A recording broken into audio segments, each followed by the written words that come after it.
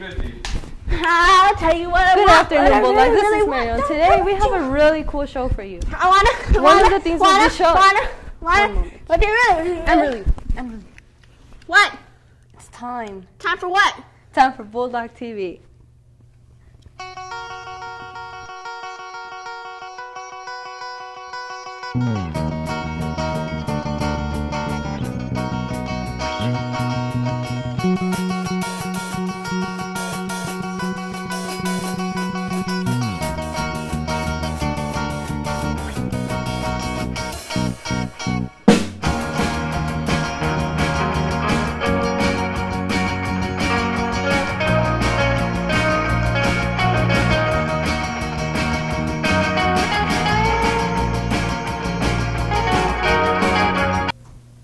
Good afternoon, SHS, and welcome to another episode of Bulldog TV. I'm Mariel. And I'm Amberly. On this edition of Bulldog TV, we will be featuring stories about gaming, behind-the-scenes look at the school nurse, and a fight for life.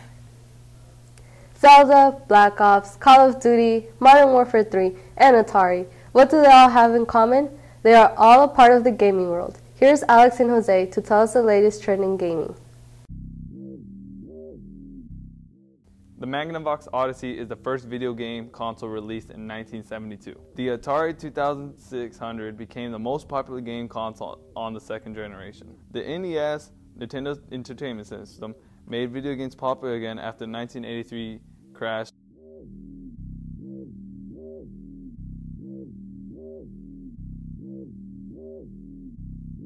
Now everybody knows everybody's favorite map on Black Ops is Nuketown. But have you ever wondered how it would be in 2025? Would you suspect something different will change, like, I don't know, zombies with a population of 1? I would be really scared to be on this bus and get out and try it and find gas. I would definitely not want to get out of this bus, especially when these guys are coming after you with these eyes. Biggest zombie map made so far, and you have to travel by a bus. A place where you can pre-order Black Ops 2 is GameLot.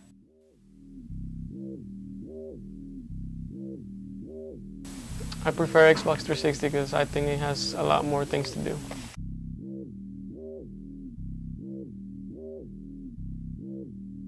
I think there's going to be new weapons and they're going to add a futuristic look to it.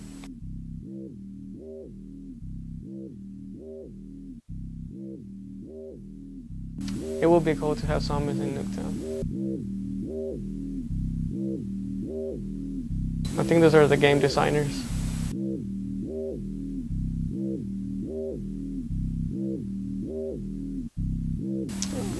The high elf because of the magic.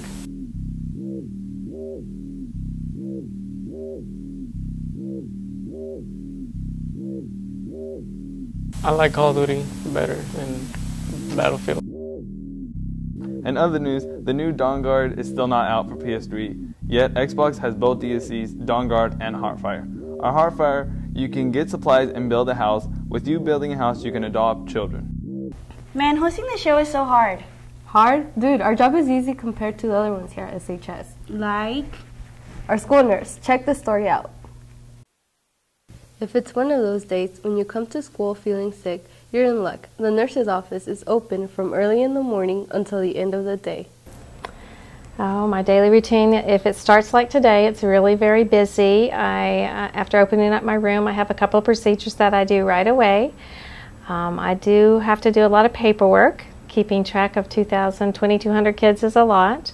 I give out daily medications. I do a lot of blood pressure checks. But if I don't have a lot of ill or injured students, then I have a lot of paperwork that I try to keep up on health concerns, and I try to plan some programs for the school to keep the students and the staff healthy. Nurse Betty doesn't just do one thing. On the other hand, there are many services she can provide for you.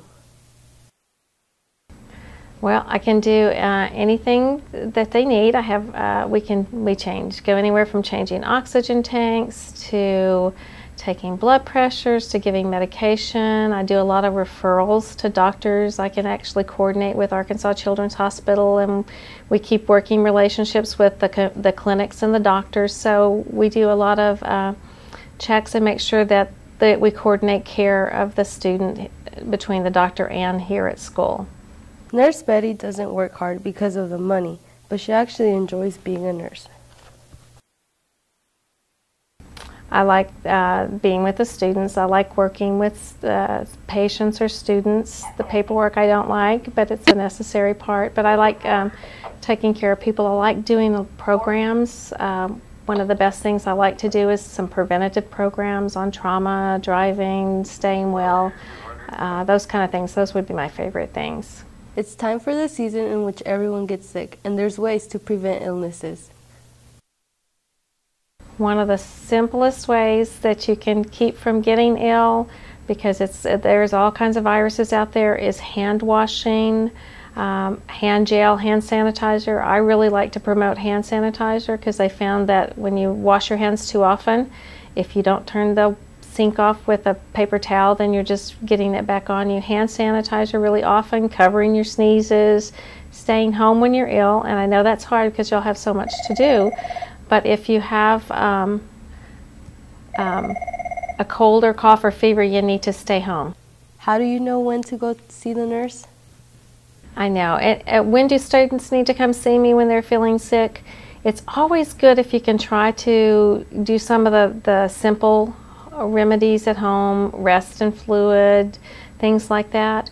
But if you do some of those simple things, you take care of yourself, you've eaten, and you still don't feel good, then you need to tell your teacher and to come see me. I don't ever mind seeing students. Sometimes you have to wait and sometimes it's busy. Today I had all of my rooms filled up and all of my chairs filled up. But if you're not feeling well and it's something that you need help with or even questions, I'm happy to see you. It's also very important to have the policy on medicine in mind. This is difficult. I know sometimes a simple Tylenol or ibuprofen would help, but the Springdale School District cannot dispense medicines, which means I can't give you any medication, even simple over-the-counter medications, because the doctor has to send a note, you have to send me the medicine, and your parent has to give me permission. The reason that we do that is I don't have one doctor that gives me orders. When I work as a nurse, then I have to have a doctor's orders. It's not like your mom giving you Tylenol or Motrin. And I know it's difficult, but sometimes I have a lot of things that we can do that can help in between if you need something, or we can always call your parent if you need that. But no, I can't really give any medications unless I've prearranged that with your parents, your guardian, and your doctor. Flu season is here, and you'll need to protect yourself.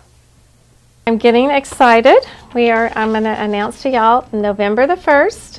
We don't want to get the flu. This is somebody who doesn't feel good, right? We are having our flu clinic here again. These are going to be free flu shots. I will soon be sending out packets to everybody. You just got to send a few to each teacher. Please get those back to me if you're interested. Be very careful to fill all the parts out, and there's a lot of questions you have to ask, and then you have to check off. But we had only probably 350 students last year that took the flu shot.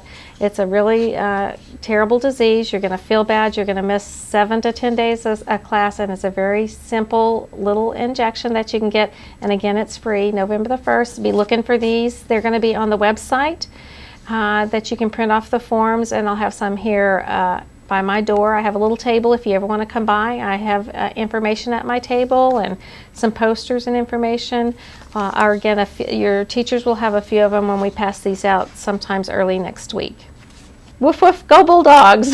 Many lives are affected every day by cancer. Today we bring you the story of Miss Parker, Vice Principal of J.O. Kelly, her fight and win. Imagine one day you're having the time of your life, and suddenly you find out you have cancer.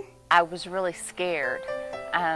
When you hear the word cancer, you think of people that you know that have died from cancer, and you think, am I going to die? Because I was 37 when I was diagnosed, and I thought, I'm too young to die. I have little kids that I want to raise. So I was really just terrified at first. But eventually when I got to meet my neurosurgeon, which is the brain surgeon who would work on me, he was able to give me encouragement that he would be able to get that brain tumor out. Realizing you have cancer can be an adjustment. I have coped through my faith and through my support system. Like I said, my parents and my husband have been so supportive. And one thing when you're fighting cancer, you've got to be very positive. If you go into it with the attitude of, I'm just going to die, I really think your body almost starts shutting down on you.